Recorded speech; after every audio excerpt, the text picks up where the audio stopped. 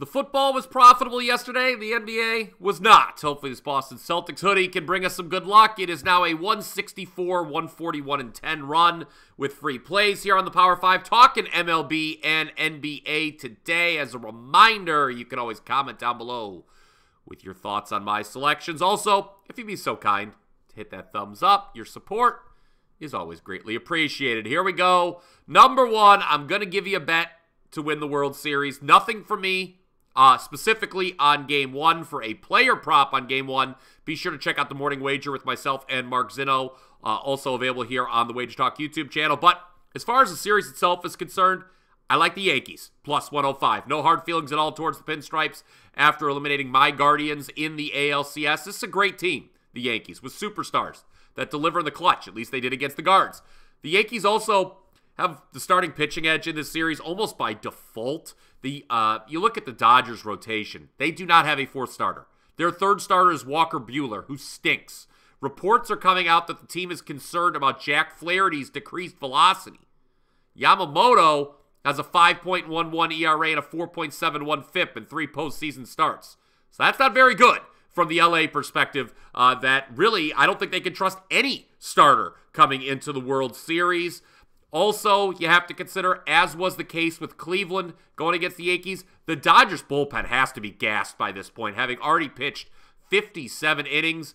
Conversely, Yankees relievers have gone just 38 and 2/3 innings while holding opposing hitters to a 206 batting average. Now, in the NLCS, the Dodgers were able to overcome their questionable pitching by going a ridiculous 22 of 72, that's 306, with runners in scoring position. They averaged 7.7 runs per game against the Mets, including 9.25 in the 4 wins. Those numbers simply cannot and will not be repeated. Yankees win their 28th World Series. Duh, Yankees. So, all right, before I move to the NBA, wanted to let you know that I have a college football winner available for Friday at my page, wt.buzz/pp.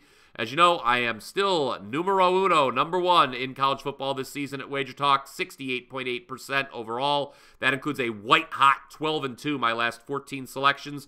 Hurry and get that Friday winner now. Also, a programming note. Don't forget to check out tomorrow's edition of the Power 5, which will be all college football. That should be available by Friday evening. Now, let's talk some NBA. I've got 4, count them, 4 plays for you today, including both games of the doubleheader on ESPN. Pacers-Knicks over 227 is where we'll start. This is the first game of the ESPN doubleheader. The Knicks have to wonder what hit them on opening night, right? Celtics tied an NBA record with 29 made threes in a 132-109 beatdown. You got to assume the Knicks won't be under that kind of fire tonight, again, as they look to avenge last year's second-round playoff exit at the hands of the Pacers. However, Indiana's a team that can score with the best of them. Put up 66 in the second half in their first game, admittedly against the Pistons, and finished with 115 points in that game, did Indiana, despite only shooting 29% from 3. The Pacers, in last year's playoff series against the Knicks, scored 116 or more in 6 of the 7 games. The Knicks scored 121 or more in 3 of the 4 home games. I assume the Knicks are going to be better offensively tonight than they were versus Boston. I think the Pacers shoot the 3 better than they did against Detroit. I don't think this number's high enough, and the market seems to agree, again, over 227.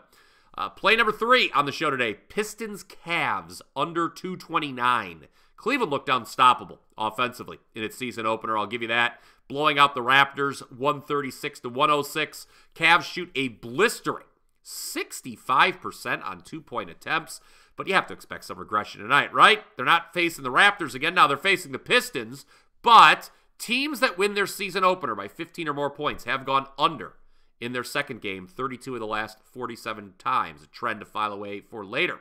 I know it's the Pistons the Cavs are facing tonight, but Detroit wasn't that bad defensively against Indiana, at least in the first half when they held the Pacers to 49 points. There was a trademark fourth quarter meltdown from the Pistons there. But again, Indiana was held to 29% from 3 in that game. This is a big game for the Pistons head coach J.B. Bickerstaff, who the Cavs fired last spring. Also, the Pistons should be motivated by the fact they've lost 9 straight to the Cavs. Bickerstaff should have an idea how to defend his former team. My only concern with Detroit, though, is their shooting, just 27% from 3 in the opener, so an under there. Another under, Warriors Jazz, under 233. Yes, Golden State ended up scoring 140 against Portland in their season opener, despite just a 21-point first quarter. The Warriors shot 51% overall from the floor, 41% from 3. But not only do I not think they can't match those numbers tonight, the total is more than 10 points higher for tonight's game than it was in the opener against the Blazers. So I'm showing value tonight on the under. The same trend I discussed in the Cleveland breakdown also applies here. We have a Golden State team off a win by 15 or more. Even though they came up short against Memphis in the season opener, the Jazz had a big second half, 74 points. I don't see them replicating that here. Perimeter defense is a concern for Utah, but I don't have concerns about Golden State's defense. I think the Warriors' defense ensures this one stays under an inflated total, an inflated number, 233. All right, let's close it out with a play on the second game of the ESPN doubleheader, which is Suns at Lakers, 10-10 Eastern. Got to go Suns money line here, plus 105. Multiple times this week here on the Power 5, I've talked about how much I like the Suns to go over their season win total of 47.5. Played them on the money line in the season opener, which worked out. They outlast the Clippers in overtime.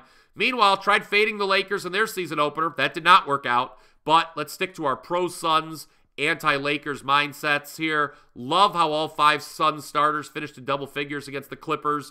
Remember, the trio of Durant, Booker, and Beal only played in 41 games together last season.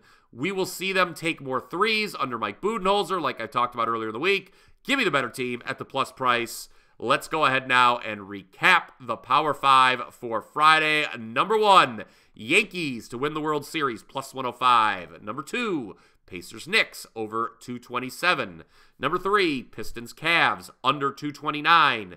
Number 4, Warriors-Jazz, under 233. And number 5, Suns moneyline, plus 105 against the Lakers. Again, feel free to comment down below with your thoughts and questions. Let me know what you are betting on Friday. Sorry I've got nothing for you on Boise State UNLV. I just can't get to the window on that game. I'll be excited to watch it.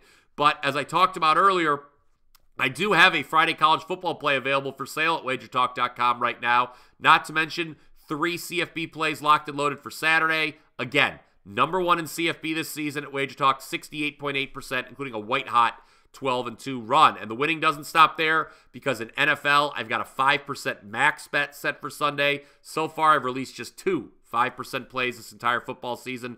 One was in college, Texas Tech over Arizona State last month. And the lone NFL max bet to this point was the Broncos crushing the Raiders 3 weeks ago. So I'm very excited about this 5% play we've got ready for Sunday. You may want to consider a 3-day all-access pass for just $69. That way you get all of my college football, the 5% NFL max bet, plus any more NFL, soccer, NBA, MLB, anything else I choose to release over the weekend. And if you want to lock in long-term, you can get the next 30 days, everything, all sports, including college hoops when that starts, for just over $8 per day. That deal is available on my page as well. One more time, that's WT.buzz/BP. And that will do it for Friday's edition of the Power 5. Smash that like button if you enjoyed it. Also, make sure you're subscribed to the WagerTalk YouTube channel. And until next time, guys, let's cash some tickets.